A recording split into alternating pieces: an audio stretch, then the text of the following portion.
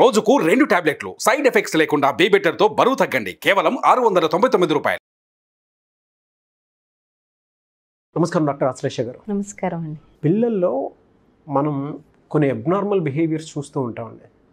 Symptoms అవి కొన్ని చూసేటప్పుడు అది ఏ డిజార్డర్ కిందకి మారుతుందో అనే దాని మీద అవగాహన ఉండదు. ఫర్ ఎగ్జాంపుల్ నేను ఆటిజం మీద చాలాసార్లు డిస్కస్ చేసుకున్నాము. Again I want to discuss. ఎందుకు అంటే ఇవాళ ప్రతి 10 మందిలో 3-4 తెలియకుండానే అది వచ్చేస్తూ ఉంది. అది డెవలప్ అయిపోతుంది.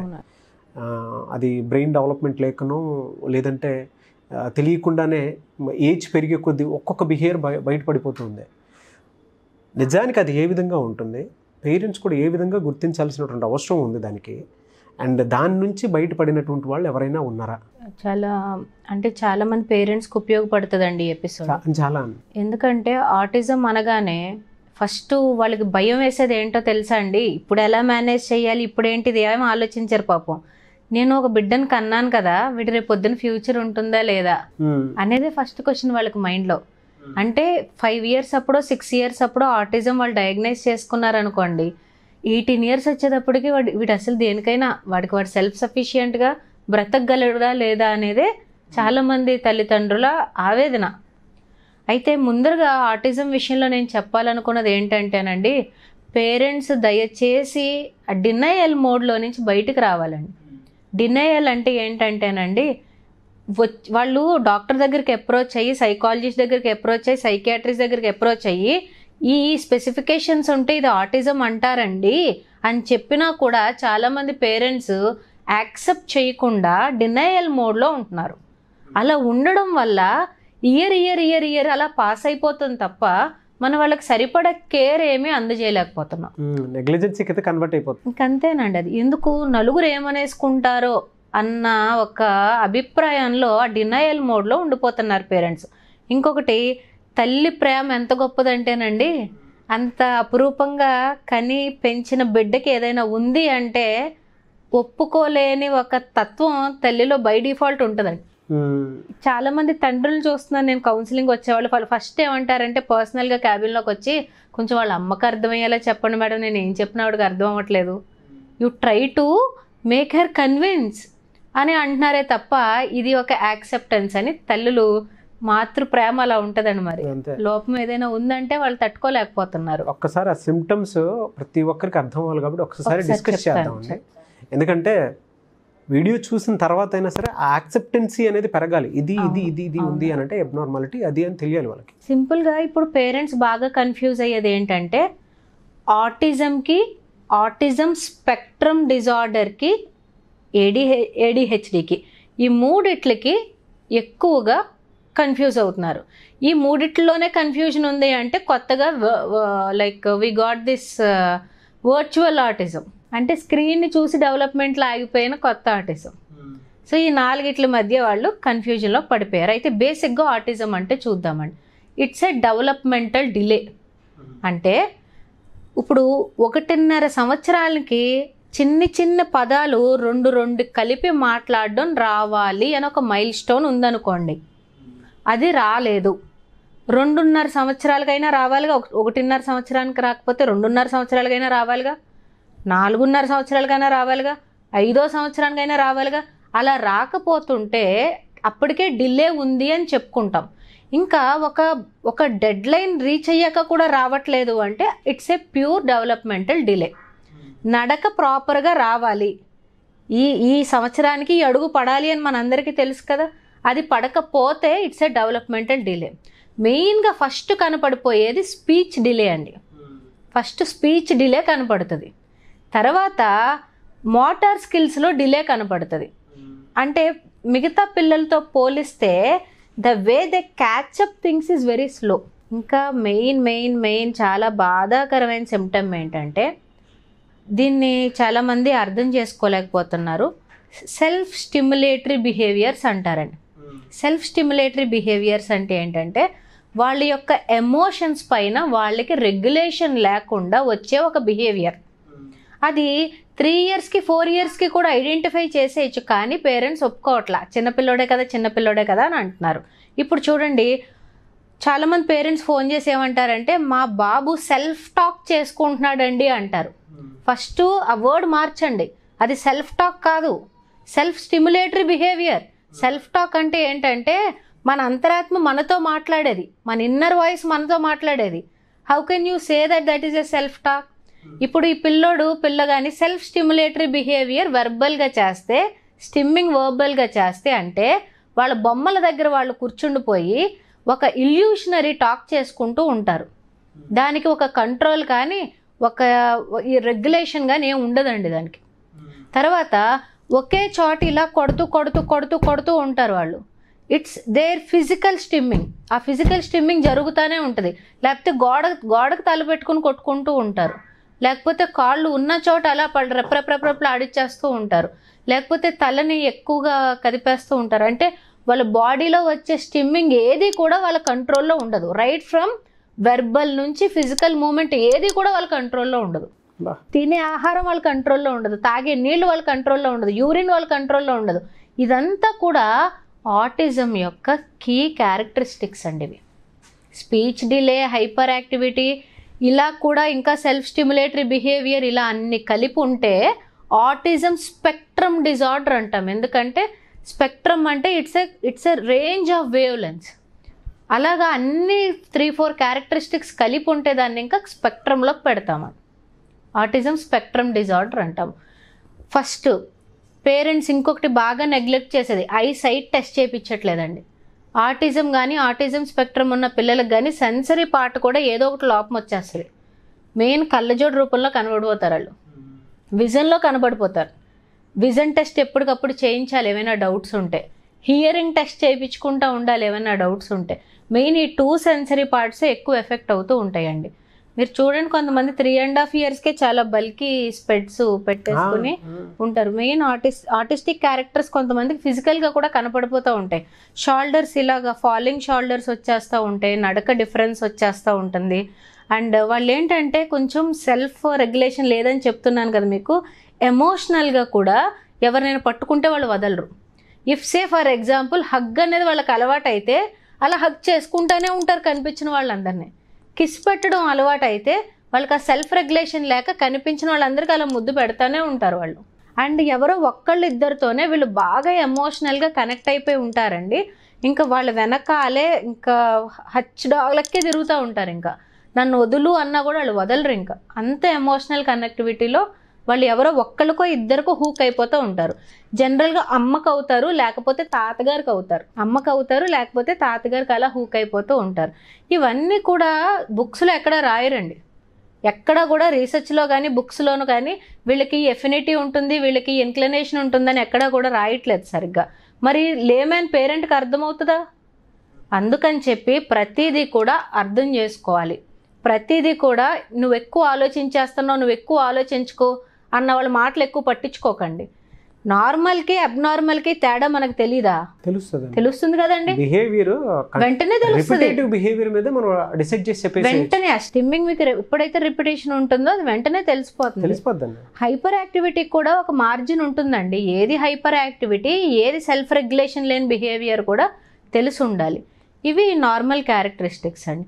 అయితే చాలామంది అంటారు ఏంటి నెక్స్ట్ ఏంటి, నాన్నగారు పాటే గుర్తొస్తుంది నాకు. వాళ్ళు నెక్స్ట్ ఏంటి, ఒక పక్క ఇప్పుడు ప్రజెంట్ లేట్ చేసేసారన్న రిగ్రెట్ ఏం లేదు, నెక్స్ట్ ఏంటి అంటారు. I'm very sorry to say this అండి. థెరపీ బిజినెస్ గురించి నేనేం క్రిటిసైజ్ చేయాలనుకోవట్లేదు, కానీ పెద్దగా వర్క్ అవ్వట్లేదు. ఆ థెరపీలు కూడా నేనేం రికమెండ్ చేస్తానంటే, అమ్మ నువ్వు నేర్చుకో, mother you learn the therapies, you don't go and SIT with your child. ఆ థెరపీ సెంటర్లో కూడా వెళ్ళి లోపల ఏం చేస్తున్నారో తల్లికి తెలియట్లా. తల్లి బయట కూర్చుని ఉంటుంది. నెలకి 50,000 రూపాయలు, రోజు 45 నిమిషాలు థెరపీ పెట్టుకుంటే ఎకరాలు ఆస్తులు అమ్ముకోవడమే కదండి. లేని వాళ్ళ పరిస్థితి ఏంటి అసలను? అదే తల్లి 1 నెల 2 నెలల్లో స్పెషల్ ఎడ్యుకేషన్ కానీ ఇలాంటి ట్రైనింగ్ కానీ తీసుకుంటే లైఫ్ లాంగ్ అసిస్టెన్స్ తల్లే కదా ఇవ్వాల్సి వస్తుంది ఇక్కడ. అంటే it's not about financial things. తల్లి నేర్పించుకునే దాంట్లో అయ్యో వేరే వస్తుంది. మీరు చెప్పింది 100% కరెక్ట్ అండి. ఫినాన్షియల్ థింగ్స్ అనేది ఇది కాదు, తల్లి ఖచ్చితంగా నేర్చుకోవాల్సిన అవసరం ఉంది. ఎందుకంటే పిల్లాడు ఎప్పటికి కూడా తల్లి వెంటే పడుతూ ఉంటాడు తప్ప, కొంతమందిలో మనం చూస్తూ ఉండే ఏజ్ దాటిపోతూ ఉంటుంది. అయినా సరే తల్లి కానీ తండ్రి కానీ పక్కన లేకపోతే పిల్లాడికి ఎమోషనల్ కంట్రోలింగ్ ఉండదు, అన్కంట్రోల్గా ఉంటారు. అందుకని చెప్పి డీల్ చేయగలుగుతారు వీళ్ళు. కంపల్సరీగా నేను మదర్కి సిన్సియర్గా రికమెండ్ చేస్తున్నానండి, బయట తిరిగి తిరిగి తిరిగి డబ్బులు ఖర్చు పెట్టి అలసిపోయి అప్పుడు రిగ్రెట్ అవ్వకండి. ఎందుకంటే అక్కడ ఉన్న రోజులే బాగుంటారండి పిల్లలు. మళ్ళీ బయటకు వచ్చేసేటప్పటికి ఏదో ఎలాస్టిసిటీ వదిలేసినప్పుడు రిటర్న్ ఫామ్లోకి వచ్చేస్తే చూడండి, అలా మళ్ళీ బ్యాక్ టు పొజిషన్ అయిపోతూ ఉన్నారు. అలా కాకుండా తల్లి ఎప్పుడైతే ట్రైన్ అవుతుందో పిల్లోడికి ట్రాఫిక్ జాముల్లో ఇరుక్కుని డబ్బులు ఖర్చు పెట్టుకుని అటెళ్ళి ఇబ్బంది పడకుండా, వాడిని బయటకు తీసుకెళ్ళినప్పుడు ఆ ట్యాంట్రమ్స్ అన్నీ ఇబ్బంది పడకుండా హ్యాపీగా హోమ్ అట్మాస్ఫియర్లో కూడా మనం కొన్ని నేర్పించుకోవచ్చు. ఒక చిన్న డౌట్ అండి, అంటే ఆటిజం నుంచి ఎక్కువ రోజులు అంటే క్రానిక్ లాగా డెవలప్ అయిపోయిన తర్వాత అక్కడి నుంచి బయటపడినటువంటి వాళ్ళు ఎవరన్నా ఉన్నారా? నాగరాజు గారు, ఫస్ట్ థింగ్ క్యూర్ లేదు, కానీ ఓ సీక్రెట్ చెప్తా చూడండి. ఎవరైనా పిల్లోడికి ఆటిజం వచ్చాక ఫర్ ఎగ్జాంపుల్ 11 ఏళ్ళకి డయాగ్నైజ్ అయింది అనుకోండి, మీరు ప్రాపర్గా మెంటల్ ఏజ్ క్యాలిక్యులేషన్ చేశారనుకోండి, ఆ బాబుది 6 ఇయర్స్ 5 ఇయర్స్ వస్తుంది. అంటే శారీరకంగా నీకు 11 ఏళ్ళు, కానీ మానసికంగా నీకు 5 ఏళ్ళు. ఎంత ఏజ్ గ్యాప్ డిఫరెన్స్ ఉందండి? 6 ఏళ్ళు ఏజ్ గ్యాప్ డిఫరెన్స్ ఉంది. అంటే 20 సంవత్సరాలు వచ్చేటప్పటికి ఈ పిల్లోడి బిహేవియర్ ఏ ఏజ్లో ఉంటుంది? 14 సంవత్సరాలు బిహేవియర్ ఉంటుంది. 30 సంవత్సరాలు వచ్చేటప్పటికి ఏ బిహేవియర్లోకి వస్తాడు? 24-25 సంవత్సరాల బిహేవియర్లోకి వస్తాడు. అర్థమవుతుందా మీకు? మెంటల్ ఏజ్కి ఫిజికల్ ఏజ్కి తేడా ఉండడం వల్ల బిహేవియర్లో అబ్నార్మాలిటీ కనబడుతుంది. ఇప్పుడు పేరెంట్స్ ఏం చేయాలి? ఈ మెంటల్ ఏజ్ ఈ రకంగా గ్రో అవుతుందా, ఆ 5 ఏళ్ళ దగ్గర ఉండిపోయాడా అనేది తెలుసుకోవాలి. ఇంకొకటి, ఇప్పుడు నార్మల్గా మెంటల్ ఏజ్ తెలిసిపోయింది అనుకోండి పిల్లోడిది, పేరెంట్ పిల్లోడితో బిహేవ్ చేసే విధానం మారుతుంది. 11 ఏళ్ళు పిల్లోడు కదా, 5 ఏళ్ళు గ్రోత్ ఉంది కదా మైండ్కి. ఇప్పుడు నేను 5 ఇయర్స్ కిడ్తో డీల్ చేసినట్టే చేస్తే సగం గేమ్ ఓవర్ కదా. అవును, ద వేస్ డీలింగ్ ఇప్పుడు మారిపోతుంది కదండి కంప్లీట్గా. ఇప్పుడు ఒక క్వశ్చన్ అడిగారు మీరు, ఎవరైనా ఉన్నారా అని చెప్పి.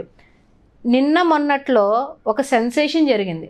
ఒక సెన్సేషన్ అండి. ఎందుకు సెన్సేషన్ అంటున్నాను అంటే, కేంబ్రిడ్జ్ అనే ఒక యూనివర్సిటీలో అన్ని బాగున్న వాడికి ప్రొఫెసర్షిప్ రావడమే చాలా కష్టం. అన్ని బాగున్న వ్యక్తి నార్మల్గా అంటే that's a highly prestigious university. అలాంటిది ఒక ఆర్టిస్టిక్ కిడ్ యంగెస్ట్ ప్రొఫెసర్ అయ్యాడండి కేంబ్రిడ్జ్లో నిన్న. ఆర్టిస్టిక్ కిడ్ అంటే 11 ఏళ్ళు వచ్చే వరకు కనీసం మాట్లాడడానికి కూడా స్పీచ్ రాలేని వ్యక్తి 18 ఏళ్ళు వచ్చేసరికి అసలు ఎటు వెళ్ళాలో ఏం పోవాలో దిక్కులేని పరిస్థితి అనమాట. అలాంటి పరిస్థితుల్లో వాళ్ళ తల్లి నమ్మింది. తల్లి ఏం నమ్మిందంటే, నా కొడుకు గొప్పవాడు అవుతాడని నమ్మింది. నమ్మి ఒక ప్రొఫెసర్ దగ్గరికి తీసుకువెళ్ళి, 11 ఏళ్ళకి కూడా స్పీచ్ రాలేదండి, అప్పుడే స్లోగా స్పీచ్ డెవలప్ చేసుకున్నాడు. ఒక ప్రొఫెసర్ దగ్గరికి తీసుకువెళ్ళి ధైర్యంగా నమ్మి అతని చేతుల్లో పెట్టింది. ఏం చేసినా మీరేనండి అని ఒక ప్రొఫెసర్ చేతుల్లో పెడితే, ఆ అబ్బాయి జేసన్ అన్న అబ్బాయి హీ స్టార్టెడ్ పబ్లిషింగ్ పేపర్స్. ఇప్పుడు వృత్తి గురించి పేరెంట్స్ చాలా జాగ్రత్తగా ఆలోచించాలండి. Teaching, higher education is one type of profession, ఆరామ్సే చేసుకునే ప్రొఫెషన్ అది. కానీ పెద్దలు ఏం చేస్తున్నారంటే తప్పు, ఇంకా చదువు వంట పట్టదులే అని చెప్పి, క్లాస్లో డిస్టర్బెన్స్గా ఉంటుందని చెప్పి చదువు ఆపించేస్తున్నారు పిల్లలతో. ఓపెన్ స్కూల్లో డిస్టెన్సో కింద మీద పడో ఏదో ఒకటి చేసి హయ్యర్ ఎడ్యుకేషన్ వరకు ఆర్టిస్టిక్ కిడ్స్ని మనం లాగొచ్చు. వాళ్ళకి చదవడం రాకపోతే ఆడియో బుక్స్ పెట్టచ్చు, వాళ్ళు నేర్చుకోలేకపోతే ఇంకొంచెం సింపుల్గా ఎక్స్ప్లెయిన్ చేయొచ్చు. కానీ మెంటల్ ఏజ్ ల్యాగ్ ఉందని చెప్పాను కదా, ఆ ఏజ్కి రీచ్ అయ్యేసరికి ఎక్కడో ఒక్క పాయింట్లో వాళ్ళు పట్టుకోవడం స్టార్ట్ చేస్తారు. మన దగ్గరికి ఒక కిడ్ వచ్చాడండి, వాడి కారు బ్రాండ్ ప్యాటర్న్స్ మీరు లోగో మార్చినా కూడా కారు ఏ మోడలో చెప్పేస్తాడు. ఆ అబ్బాయికి 6 ఇయర్స్ అండి. ఎందుకు చెప్తున్నాడు అంటే, ఆర్టిస్టిక్ కిడ్స్లో ఫోటోగ్రాఫిక్ మెమరీ చాలా హైగా ఉంటుందండి. ఇది మనం క్యాచ్ చేయాలి. దేవుడు ఒక మైనస్ పెట్టాడు సరే, ఆ ప్లస్ ఏంటో మనం క్యాచ్ చేసుకొని వెళ్ళాలి. విజయవాడలో మనకు ఒక క్లయింట్ వచ్చారు. ఆ పిల్లోడు 18 years వచ్చేటప్పటికి ఫోటోషాప్లో సెట్ చేసాం ఆ అబ్బాయిని. అంటే క్యాన్వాలో పోస్టర్స్ డిజైన్ చేసుకుంటున్నాడు ఈరోజు లివింగ్ కోసం. కర్ణాటక నుంచి బళ్ళారి నుంచి ఒక అమ్మాయి వచ్చింది.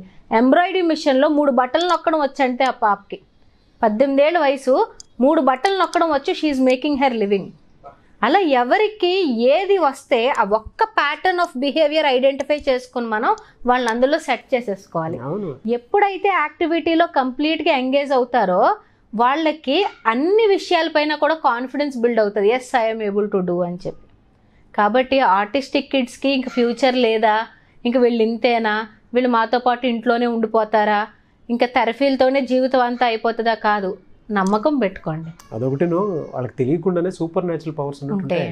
అదే ఒక బ్లెస్సింగ్ అంటున్నాను కదండి, అది గాడ్ గిఫ్ట్ ఉంటుంది. అది ఐడెంటిఫై చేయటమే టాస్క్ మీకు, అంతే. అది మీరు గనక ఐడెంటిఫై చేశారా అక్కడ నుంచి మీరు చూడండి వాళ్ళని కింగులు అండి, కింగులు అవుతారు. అంటే జేసన్ ఇప్పుడు మనకి కొత్తగా ఇప్పుడు ఎగ్జాంపుల్ కింద వచ్చింది కాబట్టి ప్రొఫెసర్గా చెప్పుకుంటున్నాం. కానీ you search in Google artistic kids ఎంతమంది ఎన్ని నోబెల్ ప్రొఫెషన్స్లో సెటిల్ అయ్యారో తెలుస్తుంది. ఎందుకంటే వాళ్ళ ఫోకస్ అంతా ఒక సింగిల్ పని మీద ఉంటుంది. డైవర్షన్స్ ఉండవు, అటాచ్మెంట్స్ ఉండవు, వేరే వేరే యావిగేషన్స్ ఉండవు. ఆ ఒక్క పనినే పట్టుకుంటారు, దాని మీదే కూర్చుంటారు, అందులోనే నిష్ణాదులు అవుతారు వాళ్ళు. అందుకని ఆ బ్లెస్సింగ్ ఏంటో ఫైండ్ అవుట్ చేయండి. గతం మర్చిపోండి. ఏదో మనం చేసిన పాపపుణ్యాల వల్ల, న్యూరల్ డిఫెక్ట్స్ వల్ల డెవలప్మెంటల్ డిలేస్ వచ్చినాయి. ఇప్పుడు మనం ఎందుకు వచ్చింది, మీ ఇంట్లో ఎవరికి ఉంది, మా ఇంట్లో ఎవరికి ఉంది అని మొగుడు పెళ్ళాలు కొట్టుకు చచ్చిపోకుండా అసలు వచ్చేసింది, ఇంకేం చేయలేం మనం. ఇప్పుడు నెక్స్ట్ ఏంటి అని ఆలోచించుకుంటే ఫ్యూచర్ అంతా బాగుంటుంది. థ్యాంక్ యూ అన్న, thank you so much Ashlesha గారు. Thank you. చాలామంది ఉపయోగపడే విధంగా ఇళ్లలో తీసుకోవాల్సినటువంటి బుక్ని మీరు రాయటం జరిగింది. అది కూడా ఈ బుక్ వాళ్ళ ఎవరికైనా కావాలి అనుకున్నటువంటి వాళ్ళు తీసుకోవాలి అని అంటే స్క్రీన్ మీద కనిపిస్తున్న నెంబర్కి నాకే డైరెక్ట్గా కాల్ చేసినటువంటి వాళ్ళు ఉన్నారు, మీకు కాల్ చేసినటువంటి వాళ్ళు ఉన్నారు, కింద కామెంట్ బాక్స్లో ఇన్స్టాగ్రామ్లో పెట్టినటువంటి వాళ్ళు ఉన్నారు. బాల్యశోభ అనేటువంటి బుక్ ప్రతి ఇంట్లో ఉండాల్సినటువంటి బుక్, చాలా బాగా డిజైన్ చేశారు. అయితే నేను ఇది 2.0 కిందకి రాస్తారని ఎక్స్పెక్ట్ చేస్తున్నాను నెక్స్ట్ బుక్. ఎందుకంటే పిల్లలకి ఇవాళ లైఫ్ స్కిల్స్ అనేవి చాలా ఇంపార్టెంట్ అండి. అది ఎక్కడ పడితే అక్కడ దొరకదు. స్కూల్లో కూడా కొన్ని దొరకవండి. మనం గుడ్ టచ్ బ్యాడ్ టచ్ చేసిన తర్వాత అందరూ దాన్ని మాట్లాడుకోవడం స్టార్ట్ చేశారు. అంటే ఏ విధంగా చెప్పొచ్చు, రిప్రజెంటేషన్ ఏ విధంగా ఉండాలి, ఏంటి, ఆ ప్రజెంటేషన్ చెప్పేటప్పుడు ఏ విషయాన్ని కాన్షియస్గా చెప్పాల్సినటువంటి అవసరం ఉందనేది. దానికి చాలామంది సెలబ్రిటీస్ కూడా ట్యాగ్ చేసి మరీ ఇన్స్టాగ్రామ్లోనూ దాని తర్వాత ట్విట్టర్లోనూ పోస్ట్ చేయడం జరిగింది. సో అందుకే చెప్తున్నాను, ఎటువంటి బుక్ మీకు ఎవరికైనా కావాలి అనుకుంటే, అంటే ఈ బుక్కే మీకు బాల్యశోభ అనే బుక్ కావాలి అనుకుంటే స్క్రీన్ మీద మీకు కాంటాక్ట్ నెంబర్ కనిపిస్తుంది. దాన్ని మీరు call or message or WhatsApp చేయొచ్చు. లేదు అని అంటే మిస్టర్ నాగ్ అఫీషియల్ 1 అని నా ఇన్స్టాగ్రామ్ ఐడి ఉంది, దానికి మీరు పర్సనల్ మెసేజ్ అన్న పెట్టచ్చు. ఇప్పుడు మీరు చెప్పినట్లు ఇందాక ప్రతి పిల్లల్లోనూ తెలియకుండా కొన్ని అబ్నార్మాలిటీస్ ఉంటాయి. అవి ఐడెంటిఫై చేయటమే చాలా కష్టం. సో మిమ్మల్ని అప్రోచ్ అవుదాం అనుకున్నటువంటి వాళ్ళు చాలామంది ఉంటారు. అటువంటి వాళ్ళకి మీరు టైం ఇస్తారా? డెఫినెట్గా ఆఫ్లైన్ అండ్ ఆన్లైన్ అపాయింట్మెంట్స్ ఉన్నాయండి. కాకపోతే పేరెంట్స్ కొంచెం ఆలోచించుకుని ముందరగా మనం అన్ని వీడియోస్ మనం అన్నీ చూసుకుని అప్పుడు మన దగ్గరికి రావడం బెటర్. ఆల్మోస్ట్ 140 వీడియోస్ ప్లేలిస్ట్ అయిందండి ఇవాళ. వాళ్ళు ఒక్కసారి ప్లేలిస్ట్ ఓపెన్ చేసినా కూడా వాళ్ళకి చాలా వరకు సొల్యూషన్స్ దొరికేస్తాయి. ఒకవేళ అప్పటికీ కూడా వాళ్ళకి అర్థం కాని పరిస్థితుల్లో దే కెన్ అప్రోచెస్. స్క్రీన్ పైన ఉన్న నెంబర్ని కాంటాక్ట్ చేస్తే అన్ని డీటెయిల్స్ వస్తాయి. డెఫినెట్గా అండి. Thank you ma'am, thank you so much.